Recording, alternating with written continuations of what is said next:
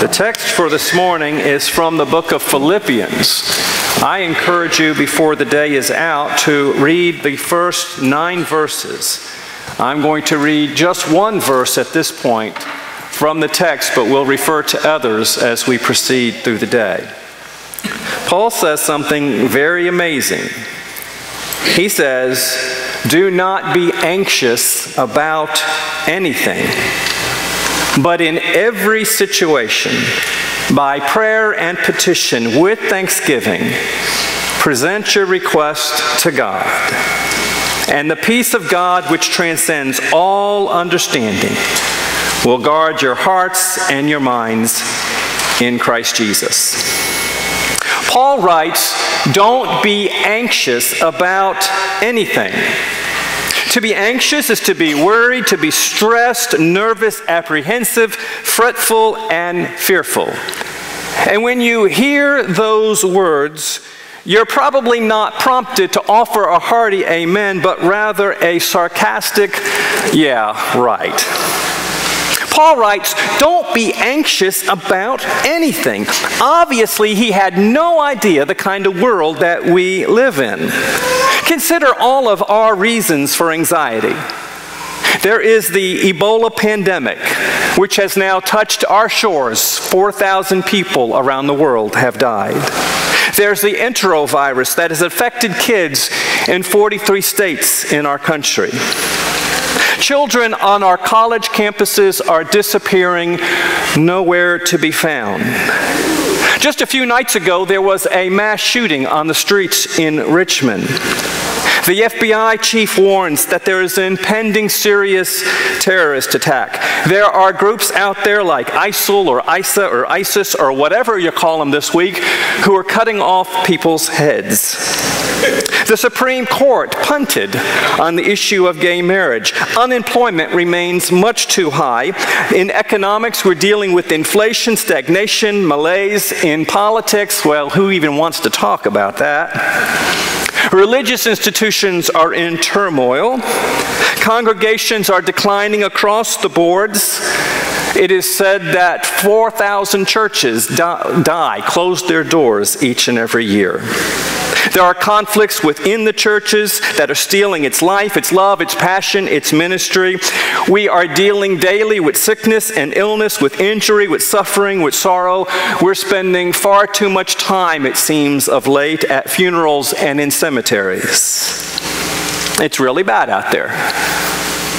And Paul writes, don't be anxious about anything.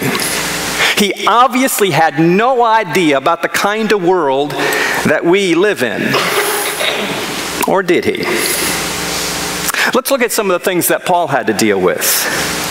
He was put in prison over and over again. He was flogged an uncounted number of times. He faced death, literally, face to face with his own demise multiple times. He received 39 lashes from the Jews 5 different times, was beaten with rods on 3 different occasions, was stoned 1 time, was shipwrecked 3 times, spent a day at night floating in the sea, was in continual danger from robbers, was in danger from his own countrymen, was in danger from the Gentiles, was weary and often in pain, went many nights without sleep, was hungry and thirsty, cold and naked, had a debilitating eye illness that restricted his ability to even write without an editor to serve him as a secretary. And if all that were not enough, he experienced personal attacks from fellow believers over and over again. As he wrote these very words that we looked at this morning, he was in a prison cell awaiting a trial that would result in his beheading. So facing all of this, Paul writes, do not be anxious about anything.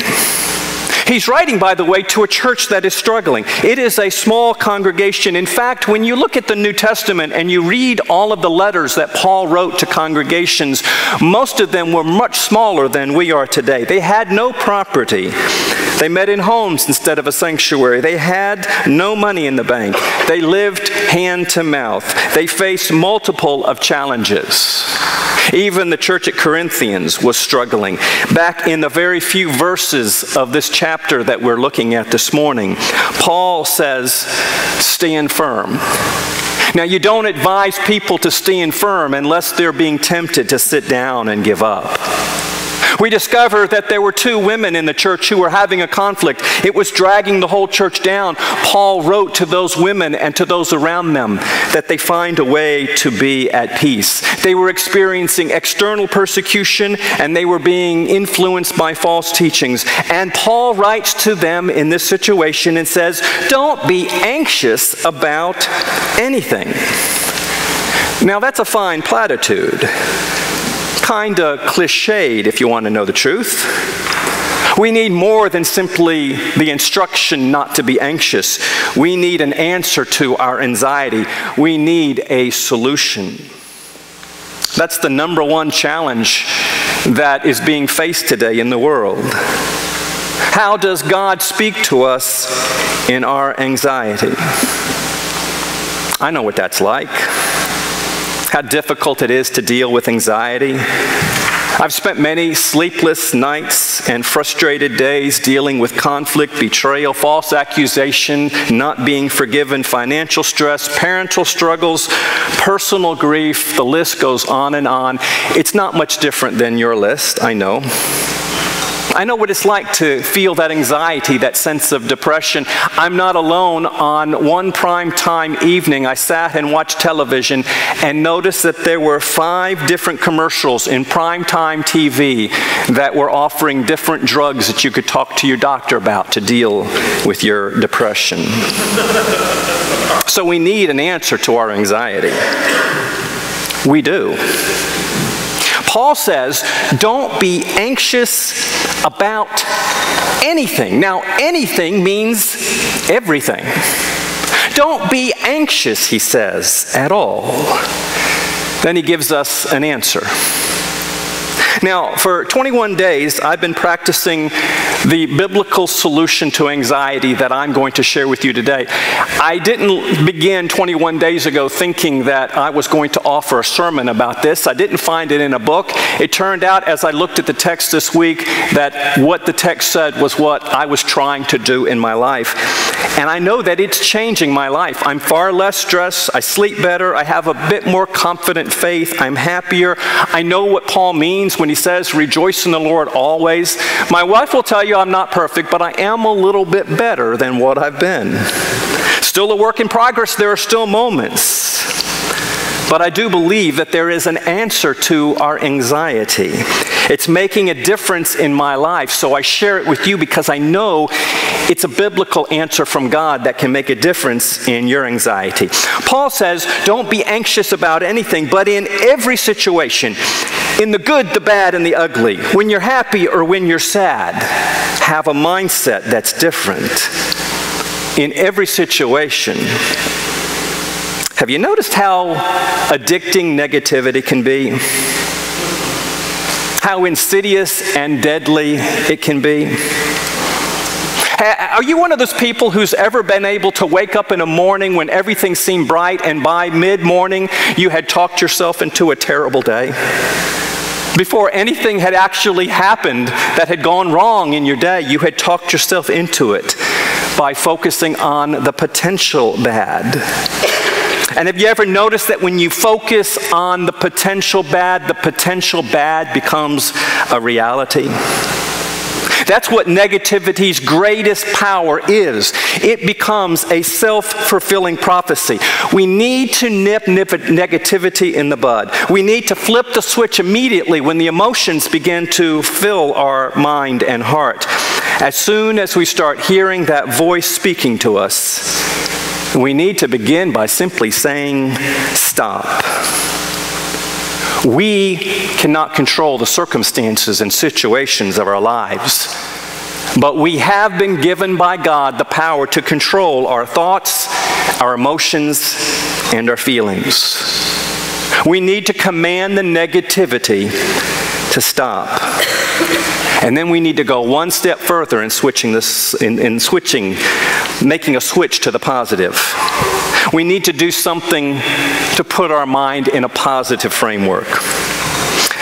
I've taken to singing songs when no one else is around because I don't want to bring everyone else down. I've taken to remembering jokes. I've taken to remembering scenes in my life that make me happy. One of my favorite was the old Lucy Ricardo, I Love Lucy show. You remember that scene when the candy is coming off the conveyor belt faster than she can wrap it up and she's shoving it everywhere? And I've always enjoyed that scene, and every time I think about it, it puts me in a positive frame of mind. It makes me smile. Maybe that's what Paul's talking about in this text where he says, whatever is true, whatever is noble, whatever is right, whatever is pure, whatever is lovely, whatever is admirable, if there's anything that is excellent or praiseworthy, think about such things. Now, let me ask you a question. You answer it honestly in your heart.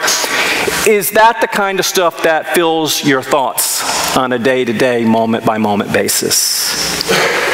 Are you thinking about what's true and noble and right and praiseworthy? We can choose to think the positive or the negative. Paul says to us in the book of Corinthians that we are to take every thought and make it captive and obedient to Jesus Christ. Do you take every thought and make it obedient to Christ? Well, that's step one. Reject the negativities. Stop the stinking thinking. Flip the switch from the negativity to the positive. Don't be anxious about anything, but in every situation, he says. And then he says, in every situation, pray.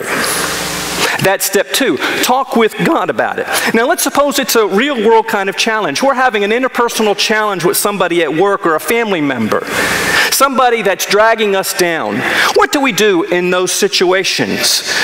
We tell everyone how hurt and angry and frustrated we are. We tell our coworkers, we tell our boss, we tell our underlings, we tell our deacon, our teacher, our preacher, our best friend, our mama, our daddy, our sister, our brother, our children, the barber, the hairdresser, our neighbor. We tell everyone who will listen about our problems. Now, what we think we're doing in those interpersonal conflicts is gathering allies, but really what we're doing is just spreading the negativity around. And does it make things any better? Of course not. So we keep broadening the circle, thinking that just one more is going to turn things around. I understand that sometimes we need a trusted counselor, but that doesn't mean that everyone needs to be our trusted counselor. I have been around long enough, involved in ministry long enough, to see this kind of thing destroy families, ruin lives, tear churches apart. Paul's talk is this: limit the conversation. In everything, if you have to talk to someone, the one you talk to is the one who can make a difference. Pray, he says.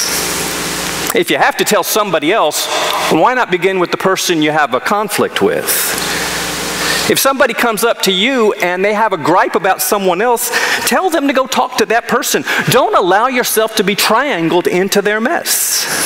But it's not just the personal issues. In every situation.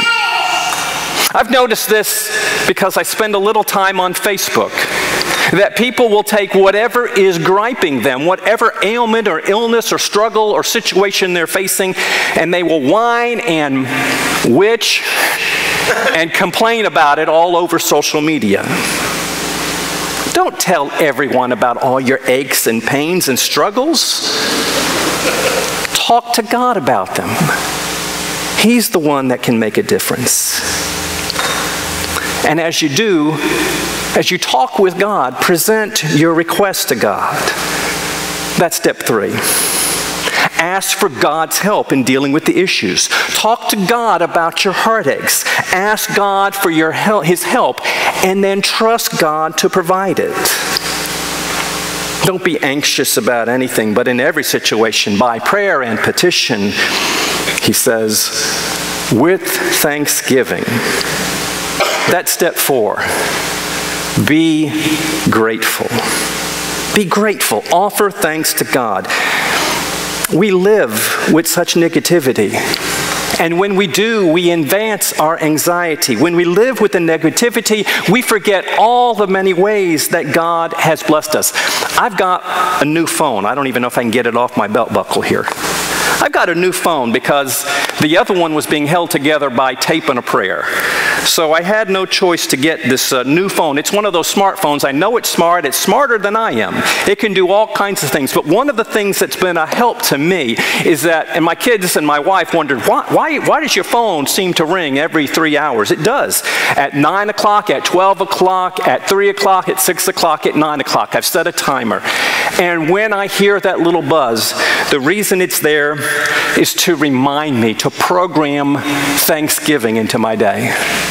So I'll say a prayer, or I'll list a few things that I'm grateful for, or I'll look outside and smile for no reason whatsoever except that I know that I'm loved by God. Or I'll pick up the Bible and read a passage of Scripture that encourages me and inspires me. I have programmed into my day a reminder to be thankful for God's blessings. And as I've done that, I begin to make a list. And I realize God has been so incredibly good to me that I need to remember that and praise Him for. And as I do, it's hard to be negative. As I do, it's hard to be anxious because I see all of the provisions that God has made for me in my life. Do you want God's answer to anxiety? First step, control your thoughts. Nip the negativity in the bud. Second thing, talk to God, not everyone else. Talk to God about it. And as you do, number 3, present your request to God. And number 4, be thankful for God's blessings. And there's one more. Learn to relax, to rest, to release. That's my favorite word these days. Paul says, and the peace of God which transcends all understanding, all logic, all reason, the peace of God that transcends all understanding will guard your hearts and minds in Christ Jesus. When you've talked to God, when you've given God your request, when you've offered God your praise and thanksgiving, then leave it in the hands of God. Let Jesus work His peace in your life. Let the peace of God guard. That's a military term. It means to keep watch. Let the peace of God guard your hearts, your emotions and feelings. Let the peace of God guard your thoughts, he says. That's your mind. Let the peace of God get your thinking right. Release. We clinch all of the things that weigh us down. Almost like a security blanket, except there's no security blanket in it. We clinch our anxiety. How many times in my ministry people have sat with me and said, I would love to be right with him, but I can't forgive him for what he's done. I will never forget what she did to me. Life is so hard all the time. That makes me so angry. There was one person in my first church while I was still in seminary. She was miserable, guilt-ridden, negative, anxious, stressed. She was 78 years old. One day I finally got up the courage to confront her and ask her, why was she always so negative? She told me that there was a lady in the church that she didn't like. And I said, why in the world? I knew this lady. She seemed perfectly sweet and kind. Well, when she and this other woman were both 16, the other girl had stole her boyfriend. I kid you not, 62 years later, she is angry, and she didn't marry that guy, neither did the other one. They both had happy relationships with other men. They don't even know where that guy is today, but for 62 years, she had held a grudge and nursed that negativity. And because of it, the two families that were represented by these two women were constantly at odds. I didn't know what to do when I stood up in front of this congregation. If I said one thing to one, I had to say something to another because it was a constant battle. There's sometimes we just need to let some stuff go. Paul says, don't be anxious about anything, but in every situation, by prayer and petition, with thanksgiving, present your request to God. And the peace of God, which transcends all understanding, will keep your hearts and minds in Christ Jesus. Paul's given us a clear, consistently biblical, consistent with everything I have read in psychology, everything I've read in counseling, an answer to anxiety. Control your thoughts. Nip the negativity and switch to the positive. We control our thoughts. You can do that. Talk to God, not everyone else. We can do that. Present your request to God in faith. Trust that God loves you and cares for you and knows what's best for you more than anyone else. Bring your burdens to Him and trust Him. Take time to praise. Offer thanksgiving to God for His blessings. And then let it go. Release all of the stuff that's weighing down on you. Maybe just do it one thing at a time, one day at a time. Release it, relax, let it go. And the peace of God will guard your hearts and your minds in Christ Jesus. Amen. Our next hymn